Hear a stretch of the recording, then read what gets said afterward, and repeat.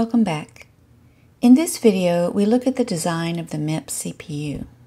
The instruction set architecture and the CPU are designed together. Designers determine what types of instructions the CPU should execute and how long it takes to execute each one. The instruction count of a program depends largely on the ISA.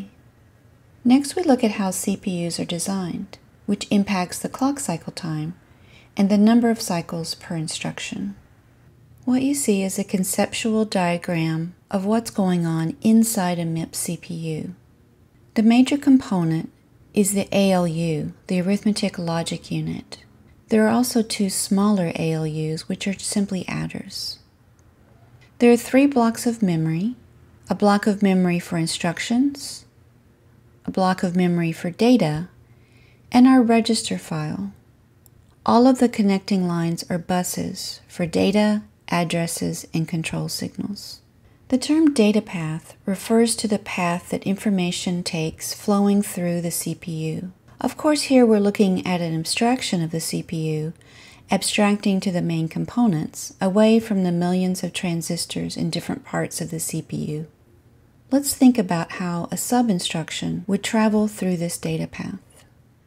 The PC program counter is one of the registers in the register file, but it's shown to the left in the diagram to illustrate its role in pointing to the next instruction to be executed. Let's say the next instruction is this sub. First, the instruction is decoded, broken up into the opcode and register fields. The T1 and T2 registers are read from the register file into the ALU. The ALU subtracts T1 minus T2 and writes the result back into the register file in register T0. Meanwhile, the PC's been updated by 4 to point to the next instruction. Any R-type instruction would follow a similar path. Now let's say the next instruction is this load word. First, the instruction's decoded, broken up into the opcode, the register fields, and the immediate field.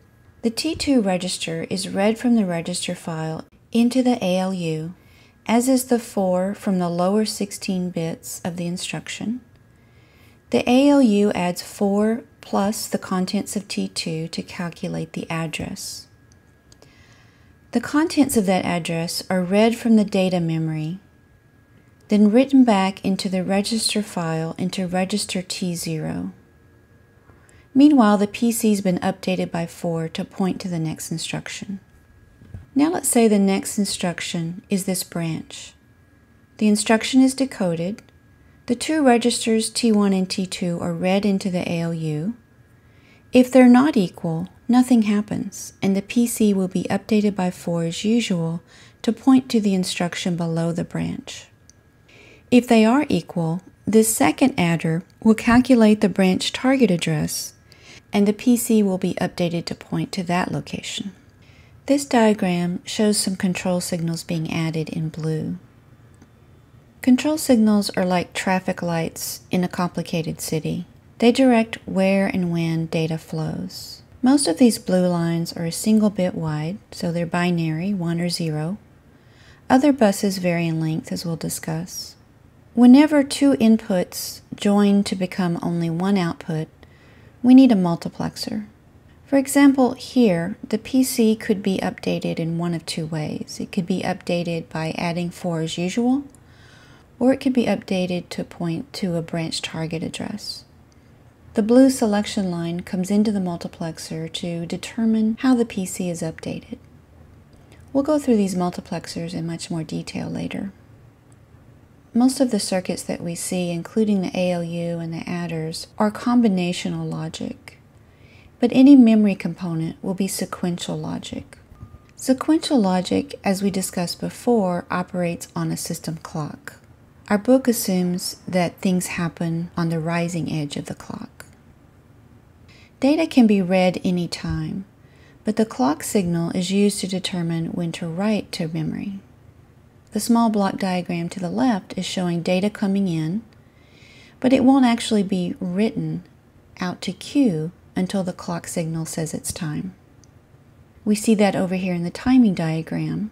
The data is ready before the clock signal, If the write signal's high and the clock is transitioning from 0 to 1, then we'll write to the output Q. That's shown in the red squiggly line. Combinational logic is updated whenever the inputs change. So registers can be read and written in the same clock cycle. That's illustrated in the left diagram. Sequential logic can only be updated or written to on the clock edge. We see that on the right diagram. Let's say state element 1 is a register. It can be read anytime, but it can only be written to at the leading clock edge.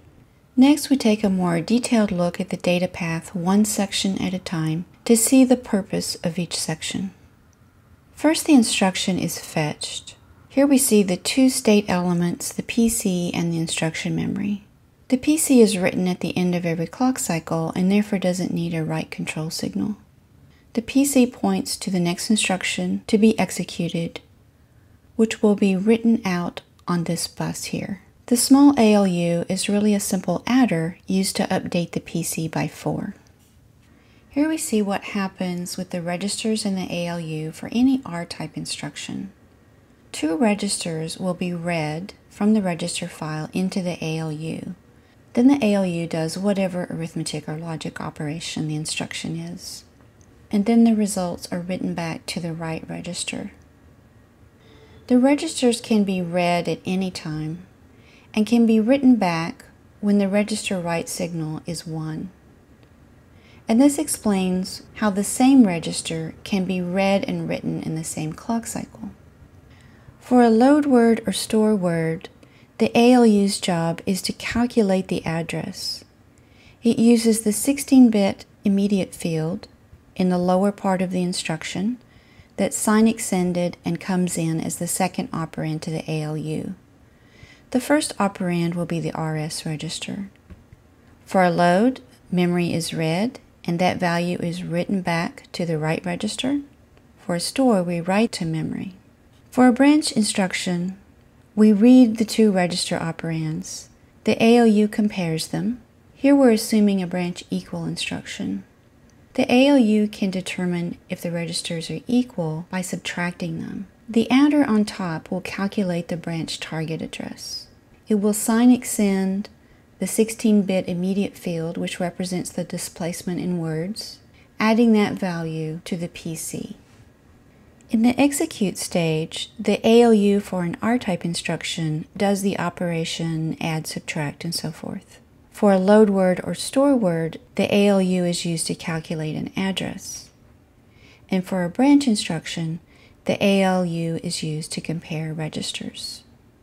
The data memory is only accessed for a load word or store word instruction. The address was calculated from the ALU. The store will write a register to memory.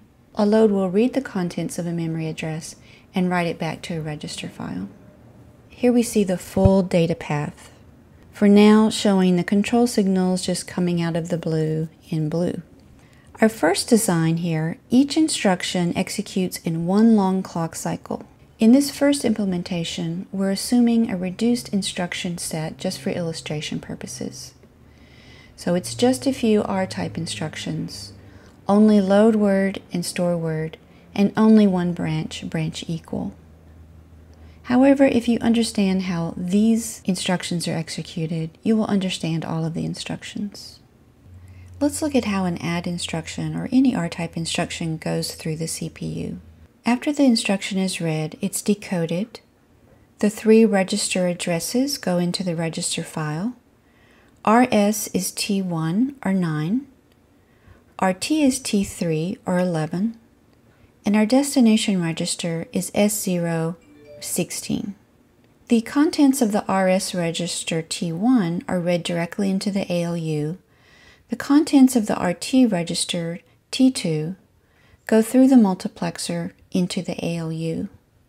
The 2 32-bit operands T1 and T3 are added together by the ALU, and the result comes out, bypasses data memory, goes through the multiplexer, and is written back to the register file into register S0. Meanwhile, the PC has been updated by 4. R-type instructions do not access the data memory and don't use the adder at the upper right. Let's think about what happens with a load word. After the instruction is decoded, the RS register, which is S0 in this case, is read directly into the ALU.